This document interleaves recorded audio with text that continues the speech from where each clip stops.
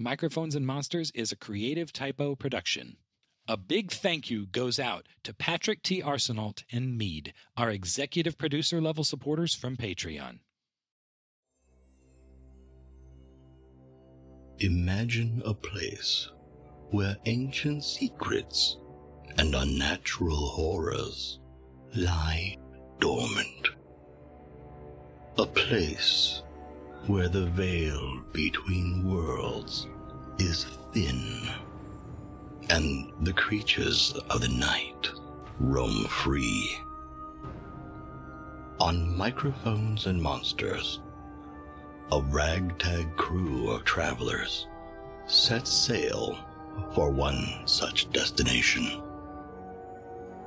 But beware, dear listener, for the horrors of Farzeen are not for the faint of heart.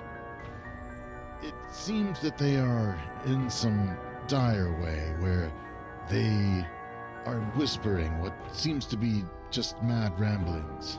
And I think that this voyage has shaken them far more than we could have imagined.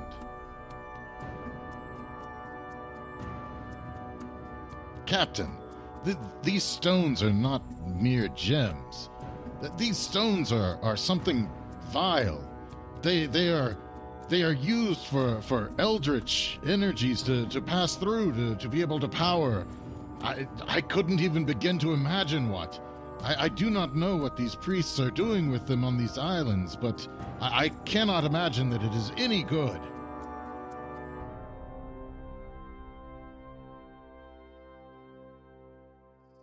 Let's start back with Izzy and Xerothin. So you gather up the plants, the food. You collect some water. You did find fresh water while you were out there. And Xerothin, are you helping gather the fruit and veggies? Would you? We gotta bury him at least. Anybody? I think I would do it more for like the fact that just I couldn't find anything else and just need to eat to survive. Yeah. Well, need to eat to survive under the pretense that I shouldn't eat anyone. Yeah. At the moment. That's a good reason. I could just see him tearing into a papaya, staring at one of the other crew members. This could be you.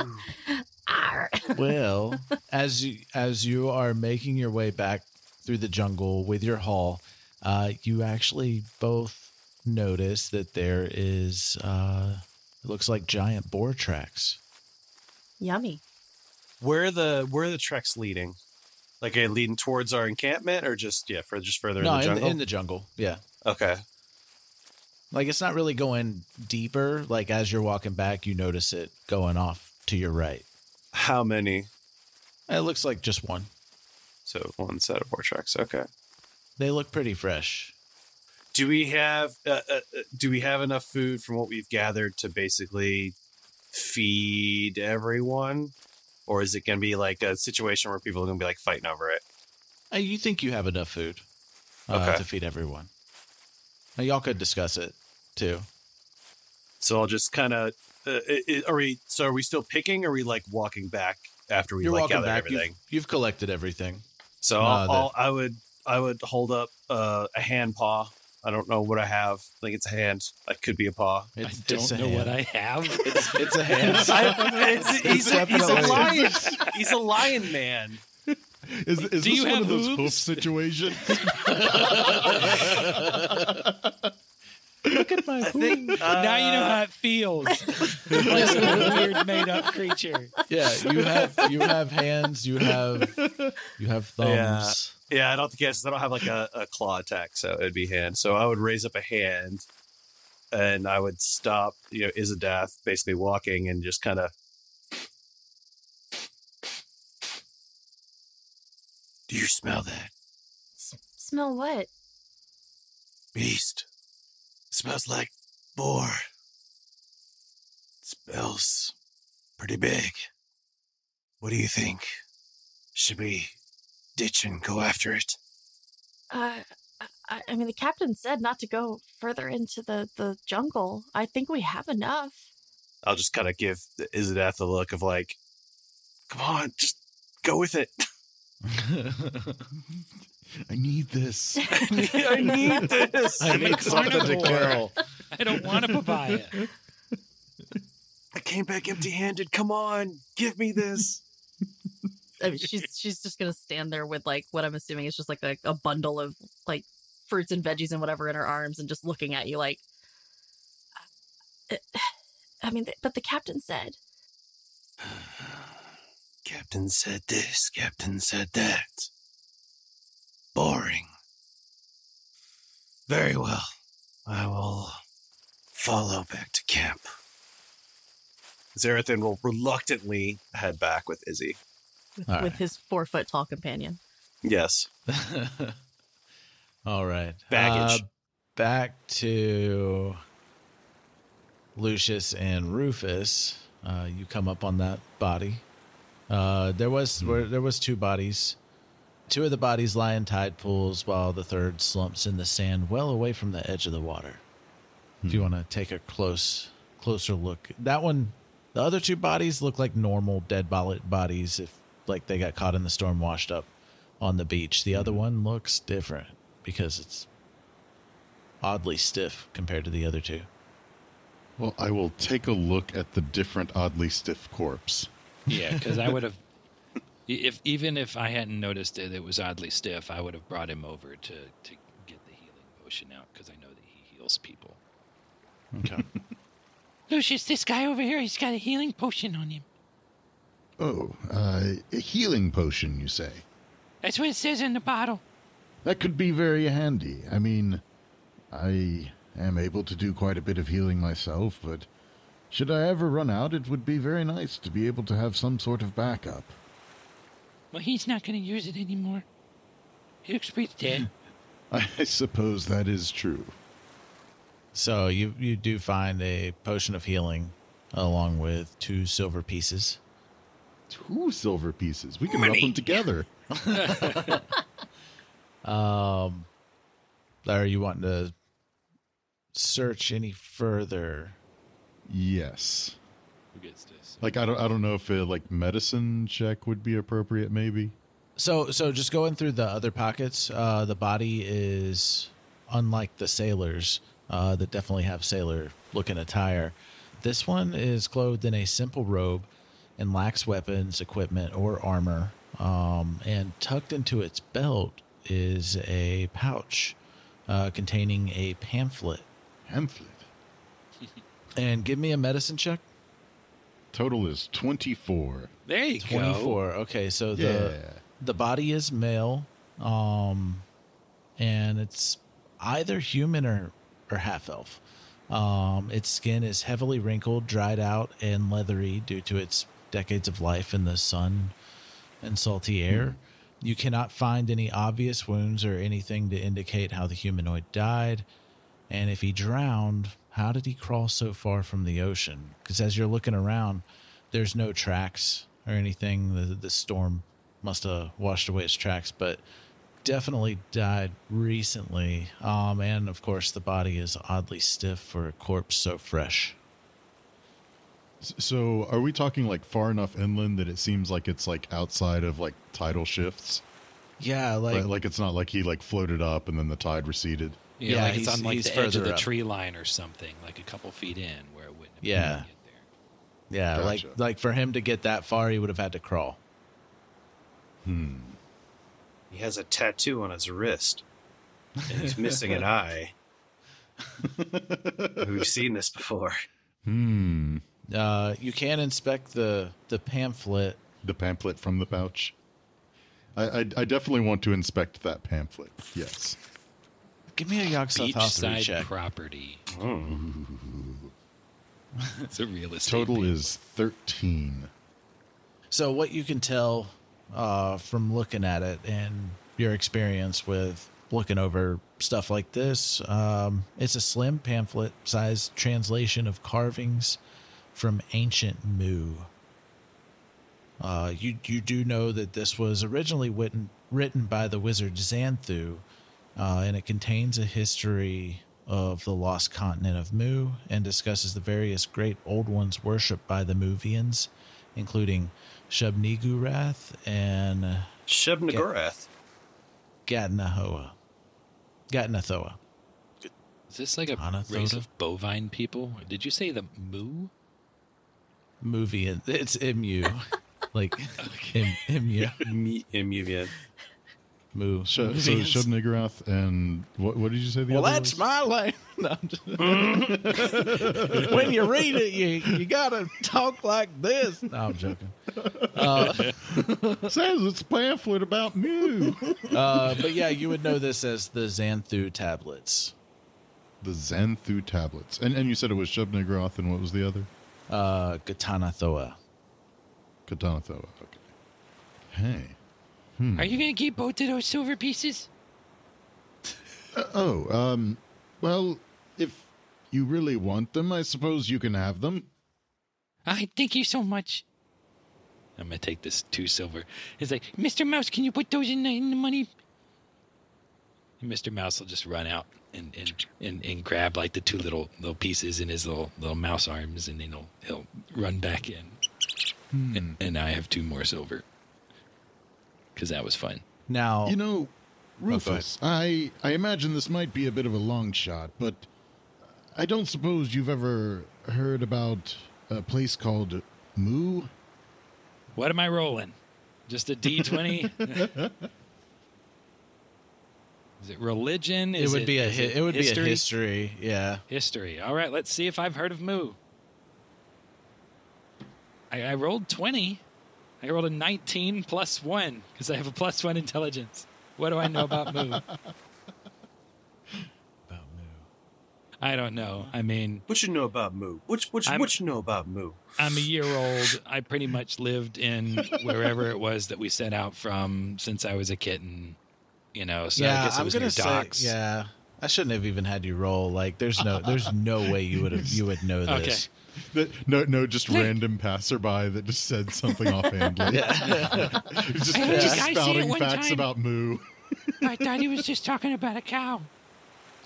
Now, I will tell you this: you would have to. You don't understand all of the runes. Mm-hmm. You would have to translate it some more, but it mentions a ceremony, and it also may contain spells. Spells? It may contain spells. Warning. Like some of these May runes contain seem kind of like runes that would be used in magical spells. It's like a side effect warning on a prescription. Warning, may contain spells. Yeah. This product is known to the state of California. but you do know that like this whatever spells are on it, it's eldritch in nature and probably not good.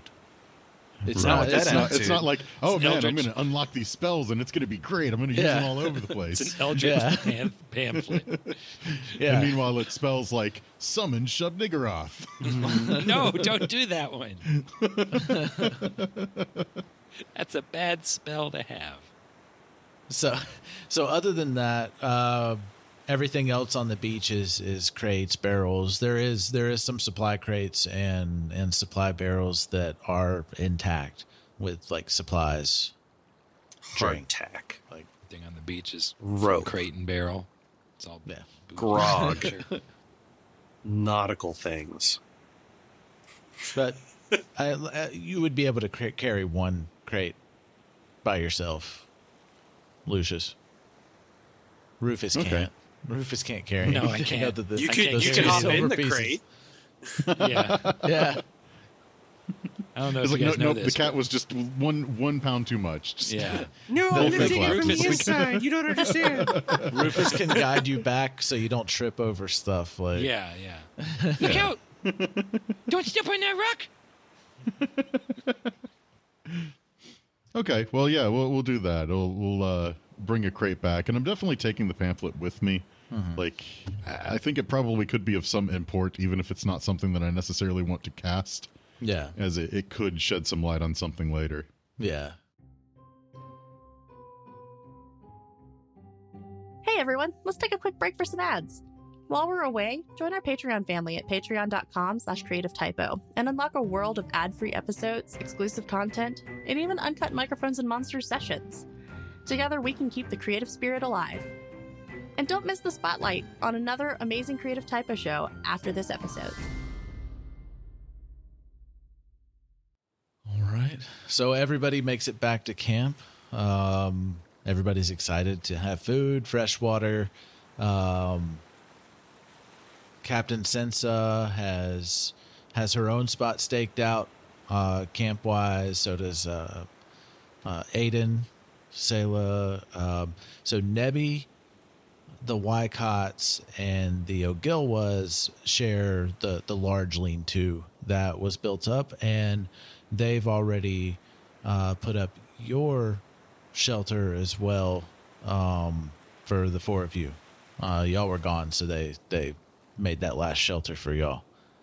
So while everybody's eating, everybody's talking, and Aiden brings up divvying up the crew to watch duty throughout the night, and the four of you have been assigned to the final watch of the evening.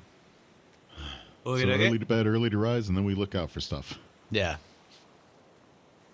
Does that include, because Aiden and the captain were watching out for I'm assuming they were on the watches where the other watches where they would be able to keep track of her satchel, her explorer pack or whatever it is. Yeah, both of them are spread throughout the night. Yeah.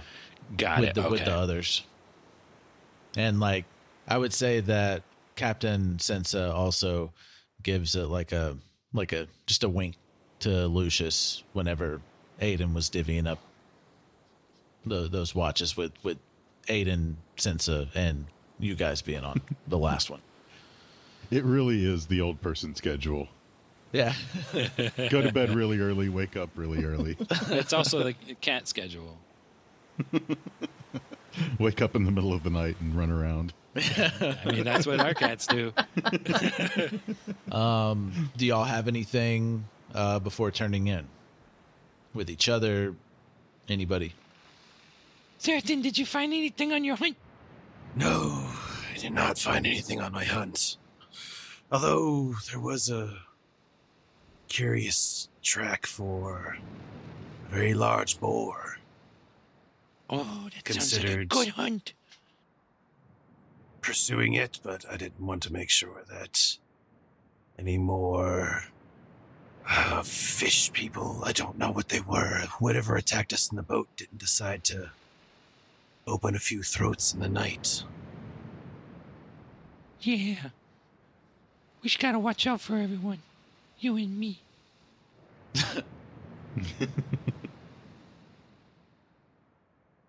Well, why do you actually care about the rest of these crew? Oh, they're all really nice. Plus, they let me work on the boat. And I got to do all the hunting on the boat. I found a lot of bugs, and I found a big ugly rat. You remember I showed you the big ugly rat? Plus, you and I helped protect him on the skiff when the big fish bug eye guys came in, and I slashed his eye up, and then you poked him in the chest. And it was really fun.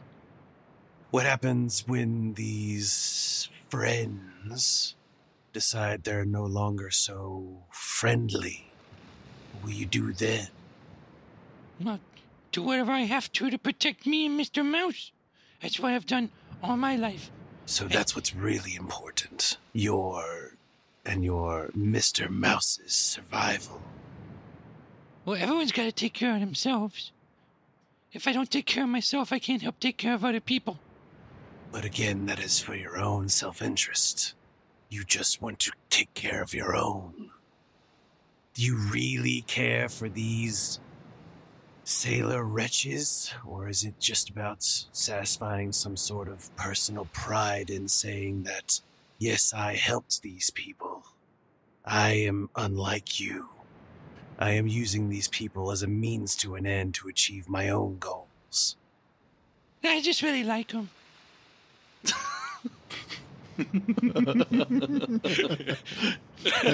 I love how like precisely juxtaposed these two characters are. One's big and one's small. What do you mean? Yeah. But we have so much Like all in these common. people are worthless. We just need to use them and throw them away. But I like the people. we both like to hunt.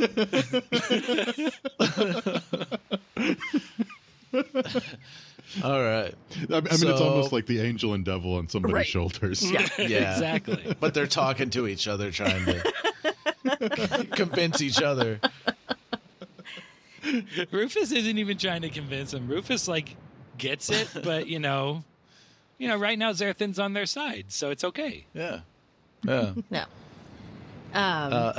Has everybody else already gone to sleep? Yeah, what's For the night? what's watch order look like? Nevi and the Gilwa siblings are on a watch with Aiden. The Wycott triplets are on a watch with the captain, and then we all have the third watch of the night. Izzodath would just want to check on Banda. That's all. See Okay. how he's holding up. Yeah, how do you want to approach that? Is he maybe laying down in one of the lean-tos, or is he kind of out and about? He's just relaxing by the fire right now. Just trying to get ready for his shift actually of watch, and just relaxing before everybody beds down for the night. And he seems to be feeling better than he was in the boat. He's not talking to himself right now. He occasionally kind of looks over his shoulder, like he hears something, like every little twig snap or every little sound has got him a little jumpy, but he doesn't seem to be as much on edge as he was. She would go and sit next to him at the fire and just kind of sit there for a second, and then she'll talk to him and say, "Hey, Banda, how are you feeling?" It's been a long day, for sure. I'm just enjoying this food and stuff. It's definitely helped me feel better. I'm hoping nothing's in those trees over there. Well, I'm glad you're feeling better. I'm glad that you're safe. I was really worried. I don't have many friends, and I didn't want to lose one. So I'm glad you made it. I'm glad you're here. Yeah, I'm glad all of us are here. I've had my fair share of rough moments on the sea, but that's definitely one of the worst ones. But that is the worst one. Do you know what attacked us? What were those things? I've only heard stories about them. Just these fish people. Like they say that they're the ancestors of some of the people back in Risante. Long connected or long disconnected though. They're not like what we saw this morning. Hopefully there's nothing like that in the jungle. I'm kind of ready to be further into the trees. They make me feel at peace. I don't think I like the water.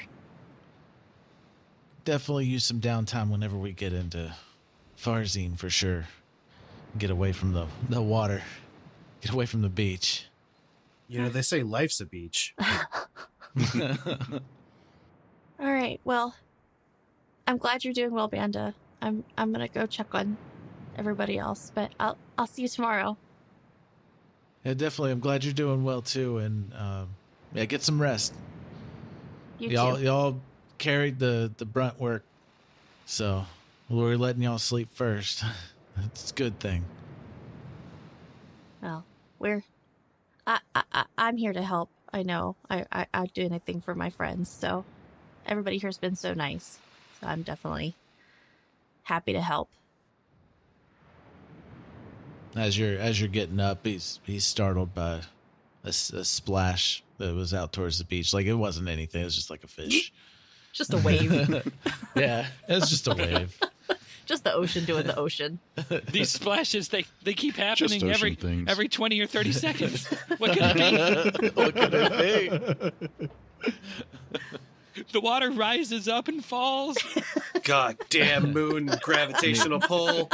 He takes a sip of coffee that was made, and he just like shivers. It starts shaking. Poor guy. His timbers. His timbers. Shiver his timbers. Timbers. All right, We have so- to make the sailor nautical jokes now before we get too far off the beach. Then The it'll be opportunity jungle is quickly jokes. going away. Yeah.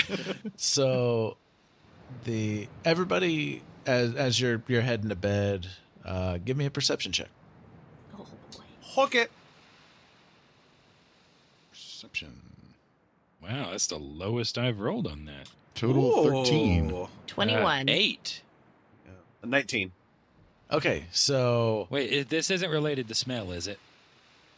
no, Okay. No. I just have advantage on perception checks for smell. That's why I'm asking. yeah, no, I don't think this one. Okay. No smell. 8 then. That was mine. All right, so Xerothin and Izzodath, you actually, as you're walking to the four of your shelter, you see Nookie padding off into the jungle. Like booking it? Or like just kind of casually walking off?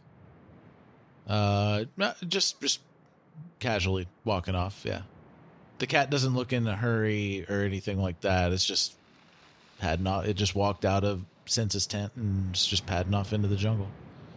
Trying to find a litter box. That's what I said. It's just, We're You're on on a the beach. Yeah. You don't shit where I you could sleep. shit anywhere.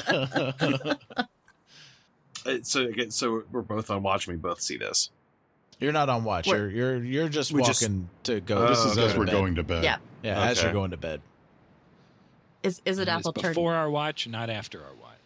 Before. Before we go to Before we sleep. even go to Before you our go to watch. sleep. Yeah. Got it. Izzodath will kind of like turn her head towards Rufus. Isn't that your friend? Wait, is that Nookie? Yeah. Yeah. Now you see Nookie like pad off into the jungle. Yeah, I don't know why he's going over there, though. Not supposed to go in the jungle alone. It is very dangerous to navigate these jungles in the dark, especially if you're not native to these lands. Oh, cats are good in the dark. Should we tell the captain or should we go stop him? I do not care. Do as you wish. Unless it is something of sport or entertainment, I really don't care. But what if that big boar you were telling me about gets him? I have decided to reconsider. I've had a change of heart. But I'm not coming back until I have my sport. It is dark. I have dark vision, so I'm good. I feel like I would be remiss if I didn't at least say that it is perhaps not the best idea for us to follow someone into the woods in the middle of the night, because whatever might befall them could very well befall us as well. That's what I'm hoping for, actually. I do not like the sea. My warband never got the chance to travel across the waters. There is something unsettling about it. No sure footing, tight confines, no maneuverability. I had almost given up the ship as a derelict venture. These crew members and their voices are grating. The captain is paying, so I will hold my tongue. The old man, strong wind would break his back, but there's magic surrounding him as well. The child, I give her a week before she's swallowed up by some hungry beast. The cat, a street urchin, likes to cower behind others, an opportunist. Then again, aren't we all? At least blood was spilled this day. Those fishmen were a pleasant distraction. We're coming ashore now. Most of the crew is twitchy from the storm. I think some will not make it the next couple of days. Some believe, I think, will wish they didn't. I'm waiting for the voice to lead me towards my foe. I am growing ever impatient to see this hunt through.